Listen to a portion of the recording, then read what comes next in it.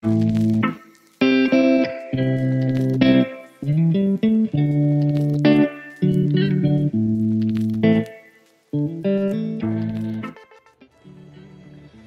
just a quick update. It's March 9th, Sunday, and making some progress, I think. Been doing a lot of traveling, so now I'm back and knocking a few things out. Let's take a look. So I was able to install the canopy as well as the top skins. Both of those are now permanently in place. I didn't have much trouble with the canopy. This is the newer version, so I think there's been some improvements made to it. So it pretty much fit in place. I didn't have to do a lot of sanding or anything. Fortunately, I have this chain hoist up here, which really allowed me to just kind of ease it into place and lift it on and off a few times until I got it where I needed. And this canopy doesn't have the retaining strips, which the KAI talks about, so I don't need those.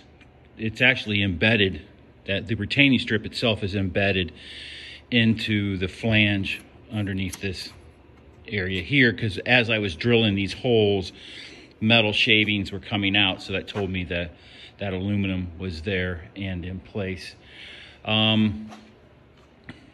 Yep, I got it all sealed and pretty happy with the way it came out. No real issues.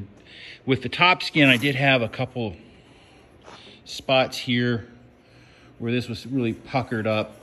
So I drilled out these 4 rivets, which were 3.2 millimeter, and then drilled those holes out to 4 millimeter, reinserted the 3.2 millimeter, and that relieved a lot of the pucker. Just a touch of it here, but it's not as evident as it was previously, and I don't think structurally that's going to be any kind of an issue by enlarging those holes there. So I already filled all my dome head rivets with superfill, so those just need to be sanded. I don't have the top skin for the parachute cover. It didn't come with my kit for some reason. So I'm now requesting one, and I don't know when I'm going to get it. So I just sent an email this morning asking when that might happen, because it won't be long before I'll be pushing this thing back into the booth to finish the painting the top of the fuselage and the canopy. But it looks pretty good overall. Inside, I have installed or started to cleco in place these front side skins on both sides, here and then on the other side over here. And I did build this avionics tray. I think I might have mentioned that previously. Still pulling. Pretty much the only thing I have left to pull is I've ordered the parachute cable, although I'm not ordering the parachute together. I'm going to install the parachute cable. Get this out of the way. And install that while I've got everything pulled out here. You know, you just start thinking about all the things now that really the next step is going to be this boot cowl that goes over the top here. And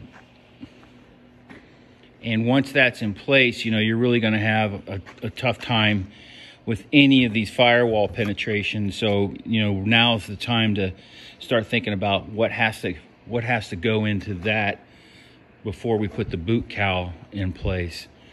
So one of the things I've started working on here is the Navi-Flow fuel manifold from Aerospace Innovations. So this is replaces the Rotax manifold, and I've already started to install it. One of the things I do have a mistake here I need to point out. Let me go grab this. So the instructions tell you to cut 2 holes here and here using this template that they provide you. So that's where your bulkhead fittings are going to go here for your feed line and your return line. So I went ahead and did that, and I installed the manifold. with the gascolator all in place. But I've also bought their fuel lines with it as well. Unfortunately, once I put those bulkhead fittings in and then brought these lines in, they don't fit. These lines are, this one's too big. I can't get it without it running into something. It's gonna be a problem. This one's this is the feed line, that's an issue. So I've gone ahead and I've covered that. I don't know if you can see it inside here. Down here, right there. I basically just covered those holes. And then what I'll do is I'll take some 3M fire barrier sealant and just cover these holes here.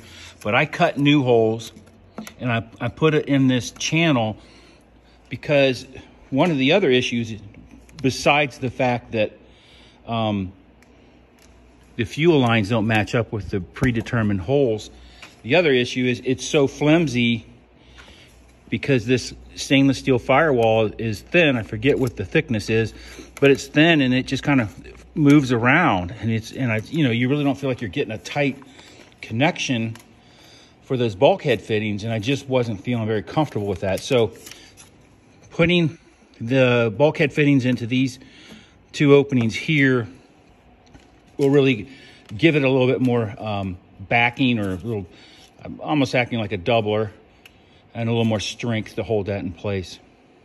Okay, so now I've installed the bulkhead fittings, and I can tell you this is a much better connection. These do not, there's no give, there's no side to side or up or down, and I'm feeling much more comfortable about attaching those. I mean, think about this line right here.